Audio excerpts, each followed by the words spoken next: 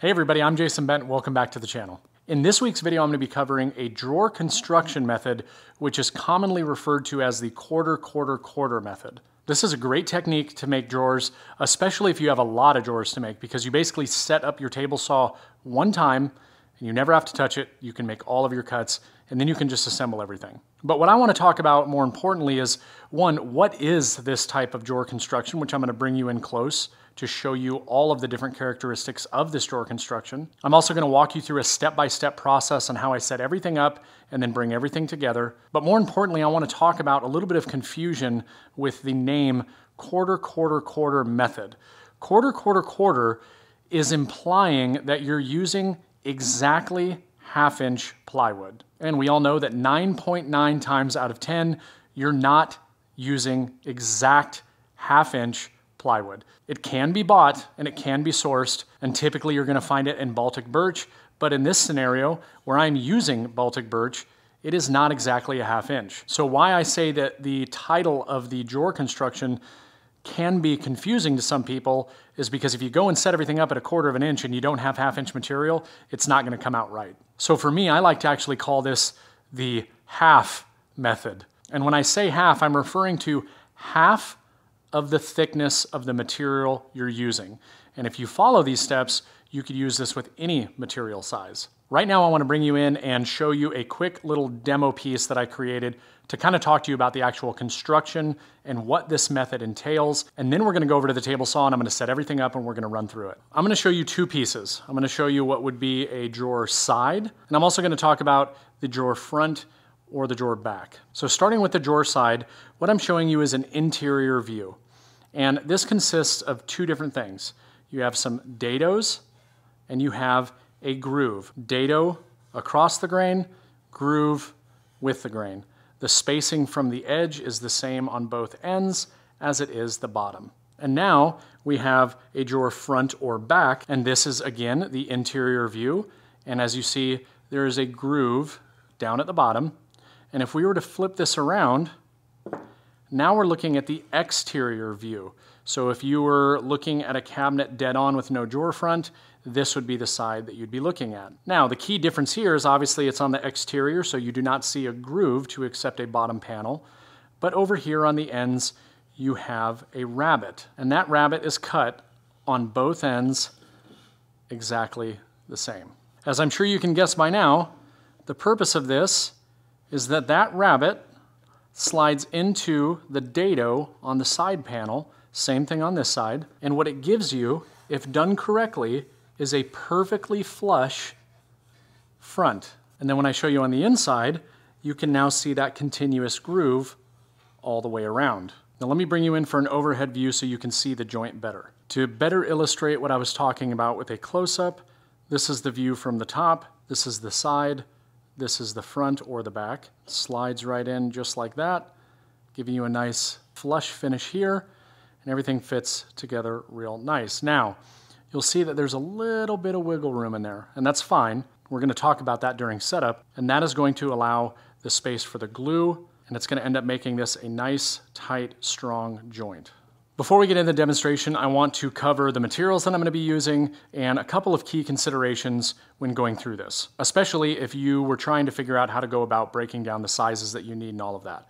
The first thing that I want to say is if you're using side mount drawer slides, this is a fantastic technique. If you use a lot of Bloom undermount drawer slides, the way that I'm going to be showing you in this video does not set up well for Bloom undermount drawer slides. The reason is because you need half-inch clearance under your drawer box in order to use the Bloom undermount drawer slides. Now, there is a workaround, but when I get into the example, it completely negates the purpose of me showing you this specific style because you would have to make a change to the fence. The way I'm going to show you is you're going to set it one time and you're going to cut all of your joinery without moving anything. The next thing I want to point out is the bottom panel. You can either use a 1/4 inch or 6 mil or a 1/2 inch or 12 mil piece of plywood. Either one works. One will give you a 1/4 inch reveal underneath, the other will give you a flat flush bottom. In this video, I will be using the 6 mil or 1/4 inch plywood. Again, this material is Baltic birch, and the thickness of this is 11.98, so it's just under 12. Now for my bottom panel, we have a thickness of 6.3, so just over 6. And when we get to setting up the table saw, that's not going to be a problem, and I'll tell you why. To determine the size of the pieces that you need, if you want a 20-inch drawer in depth, your sides are going to be 20 inches. Now, if I wanted my drawer to be 12 inches wide, we know that the sides are both 1/2 inch. So that leaves me a span of 11 inches. However, remember that we are cutting rabbets and we need roughly 1/4 inch on both ends. So therefore, we need to make sure that we cut our front and backs to 11.5 so that we account for those dados in the sides. Now for your panel, a general rule of thumb is whatever the width of your front and back are, that is the width of your panel. And I usually like to subtract about 1/16 of an inch or about 2 millimeters or so just to give myself a little bit of room. For the total depth, I'm going to take the length of my side and I'm going to subtract 1/2 inch. So if this was 20 inches, I know that the depth of my panel needs to be 19.5. And then again, I'm probably going to subtract about 1/16 of an inch or roughly 2 millimeters. Now let's go set up the table saw. The first thing I want to do is I want to set the height of the blade. And I said we were using 12 millimeter plywood, so I want to set this to 6 millimeters. And the way that I'm doing that is I'm using a 6 millimeter spacer block. These things are extremely helpful, especially for tasks like this. So I'm going to slowly start to lower it, and I want to be referencing one of the flat grind teeth. So I'm going to go down until right now I can move my finger across and I'm perfectly in alignment. So now what I like to do is actually move this a little bit back and forth just to make sure that it doesn't peak right over the top of it. It looks like I am perfect right there. That's the peak, and I'm directly straight across. So we have the height of the blade set. Now we want to go ahead and set the fence distance from the blade. And guess what? I can use the exact same spacer block.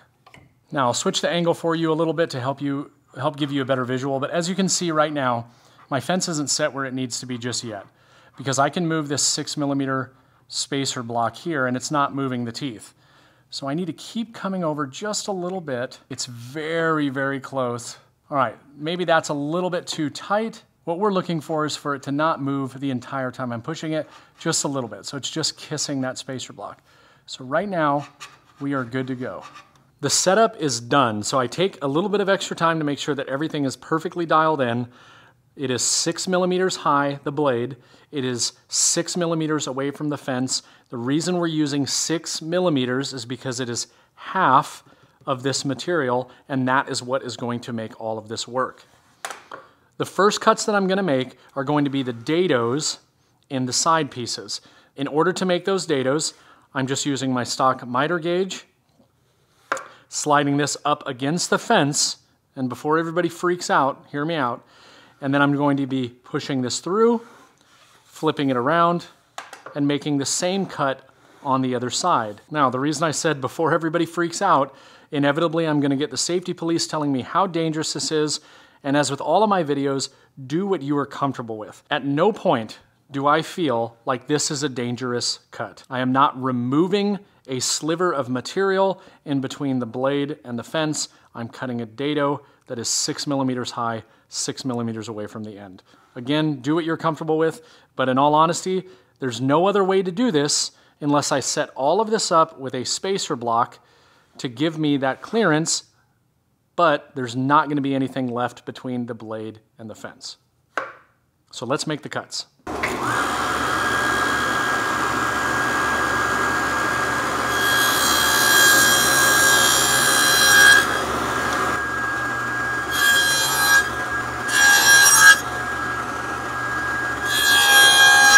The next step that we're going to do is we're going to go ahead and cut all of the grooves on all pieces right now that will accept the panel. I'm going to place this face down, we're going to push it through and cut that groove on both sides, and then I will cut the groove on the front and back.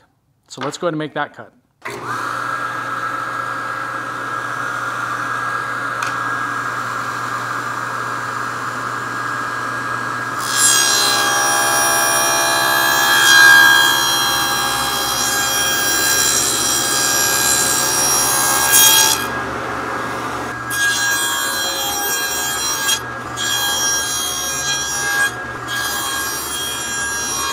We only have a couple of more cuts to make, and that is the rabbet that's going to go on the end of here. And you might be wondering, well, how am I going to cut those rabbets? Well, I have to cut it vertically.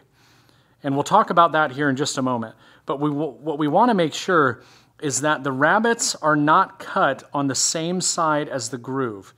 So this needs to get flipped around. I want to cut off the rabbet on the external portion of the drawer front. Now, to do this, there's a couple different things you can do. I'm going to show you the way that I like to do it. Again, do what you're comfortable with. But I like to utilize one of these pads, and I just simply push it through, supporting it at the top, not putting any pressure. I'm just keeping it nice and flat to the table and flat up against the fence, and I'm going to push this all the way through until I complete the cut. Something else that you can do, if you don't feel comfortable doing that, is creating a sacrificial fence. And I'm not going to change my setup now that I've already had it dialed in, but I just wanted to show you that with a sacrificial fence, you can basically extend the height of the fence up to help support the workpiece. And in some applications, I think that's very valuable, especially the longer the piece. With a piece that's this tall, I feel perfectly fine moving it through.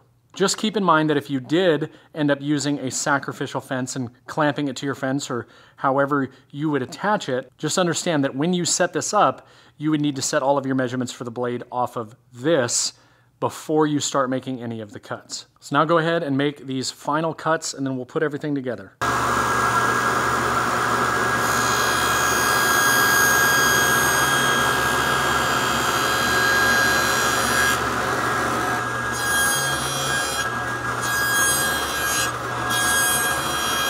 Earlier I had mentioned that I have this plate here specifically for this application, and the reason that is, notice how right in here I still have support for my offcut piece. That is why I continue to use this one. Let me give you an example of where this could become extremely dangerous. So let's take this one out and let's put in my full dado throat plate. Let's slide this over, and let's just say that, that's my 6 millimeters.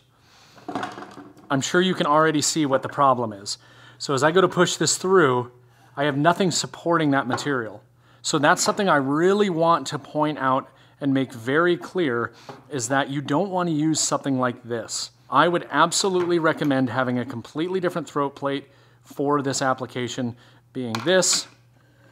But what you wouldn't want to do is, as you push this through, it can fall down into where the blade is. This is where I would feel very uncomfortable utilizing this technique. But again, just to reiterate the difference between the two, as I put this in here,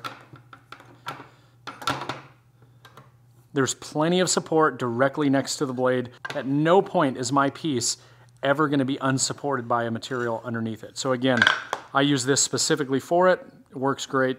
Just a suggestion, and also a safety consideration that I wanted to make clear. I've got all my pieces cut. They're back over at the assembly table. So let's go ahead and throw this thing together really quick. And I'm not actually going to glue this up simply because these are usable scraps that I can use on other demonstrations like this. However, when I'm going to glue these up, I always like to lay the glue out first, right? So I get the glue in the dados. I typically don't glue in my bottom panel. That's just a personal preference.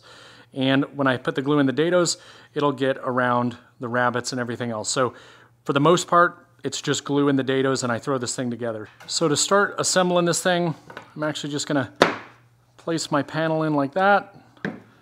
Good fit. I'm going to go ahead and take one of my sides, pop that together. Go ahead and take my other side. Pop that in. It's starting to get nice and rigid. I take my last side piece here, pop that on, and just like that, I have a nice sturdy drawer. The corners came up real nice. Everything is nice and flush in the front and back. I've got a little bit of space in there for that glue and that glue squeeze out. Check for square of the box, and it is dead on square. Now for clamping, one of the things I like about these is I just have to clamp the front and the back. So I can pop that on there like that, Put this one in the front just like that. Tighten that down, get my nice glue squeeze out. Everything is nice and flush, and there's your box. And the great thing about it is because of the construction, it's an extremely strong joint where you're going to be pulling and pushing on this drawer over the years. So that is the quarter, or in my case, the half drawer method. But really, really great construction if you have to do a lot of drawers. That's going to do it for this video. I hope you guys found that helpful. If you guys have any questions, feel free to leave them down in the comments section below. And if you guys want to find out more about me and what I do, head over to benswoodworking.com. Until next time, everybody, get out in the shop, try something new, and I'll see you in the next video. Thanks.